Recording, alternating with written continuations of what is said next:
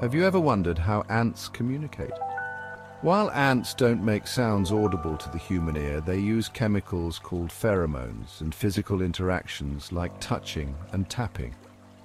Some species, like the bullet ant, produce low-frequency sounds by rubbing body parts together.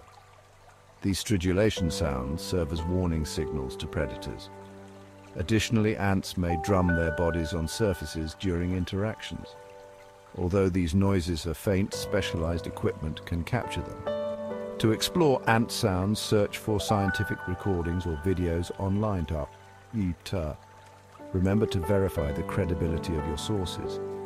Dive into the fascinating world of ant communication and uncover the hidden sounds of these incredible insects. Credits none available.